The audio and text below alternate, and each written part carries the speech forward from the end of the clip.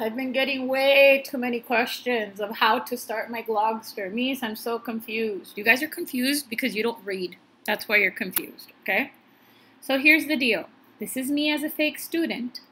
And as a teacher, I added something for you onto your already millions of documents that I added to you that you don't read, okay, to help you guys out. So here's the thing.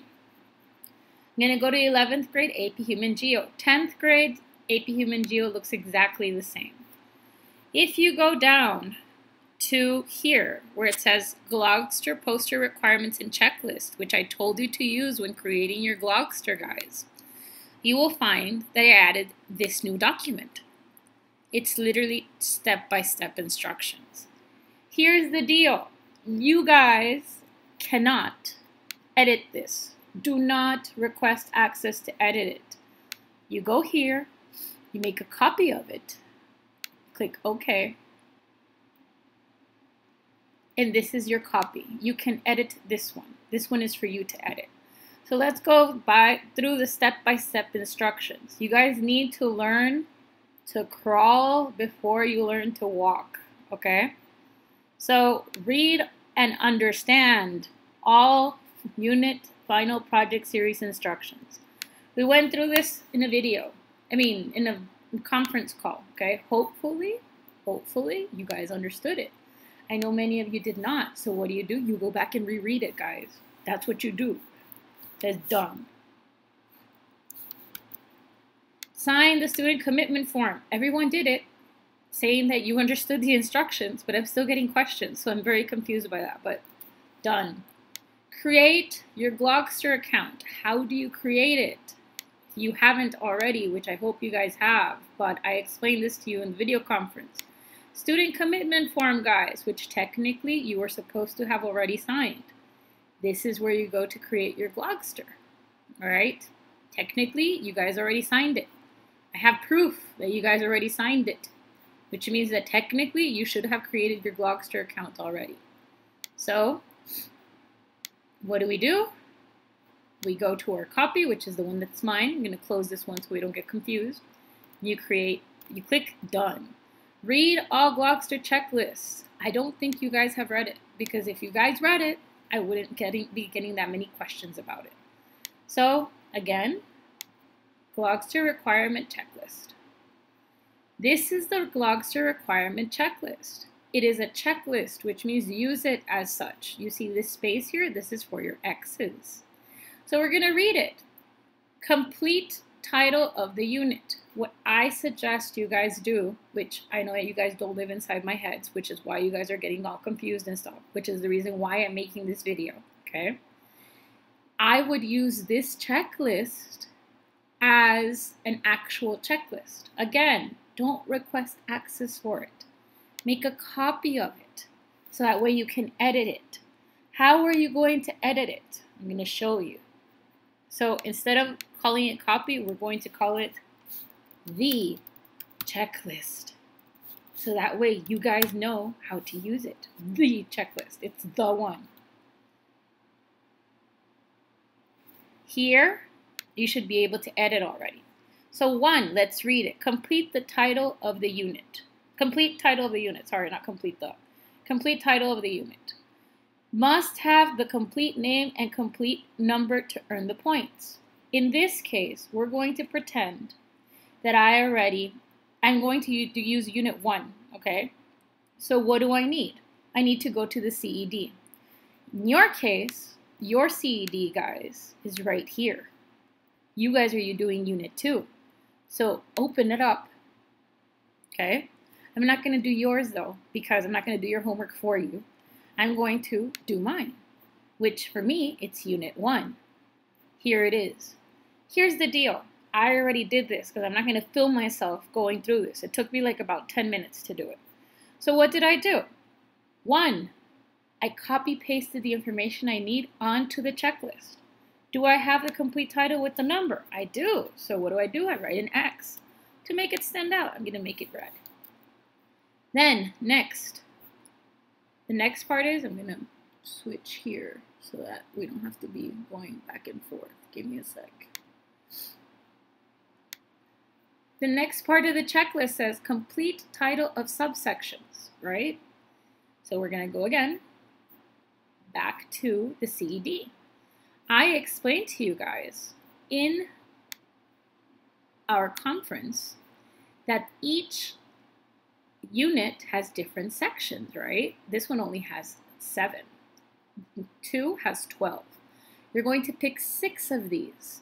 So what did I do in my checklist? I picked 6 of them. Why did I include the number? Because the actual instructions of the checklist tell me I must include the number. We're closing this because we don't need it.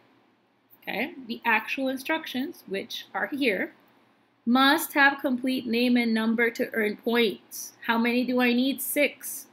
Did I choose them in order? I kind of had to because there's only 7 of them, but I skipped 5 because I didn't really like it. Okay? What did I do? I literally copy-pasted it. That's it. So did I finish this part? I'm done. Instructions, enduring understandings, must have initials EU before the statement to earn points. In our conference, I explained to you that the enduring understandings are these. How many do we need to have? We need to have 3 of them. Why 3? Because I noticed the following thing, and this is not your fault because I didn't mention in the conference. You notice how these 3 are grouped together, and these 3 are grouped together, and this one is grouped alone? Because these 3 have the same enduring understanding. These 3 have the same enduring understanding, and this one has its own enduring understanding. So what did I do? I put EU, because you need to have the EU in front of it, because if not, you don't earn the points, right? I chose 3 of them, 1, 2, 3, different ones. As you can tell, even though this one starts the same, it's completely different. And I got them, so I put an X. Done. Moving on to the instructions. Essential knowledge must have the initials for EQ before the statement. All right? Where is the essential knowledge? Again, in your CED. Where? Under essential knowledge. You guys will notice that I'm asking for, I know I'm moving back and forth a lot, and I'm sorry about that, but there's no other way to explain this to you guys. I'm asking for 6 of them.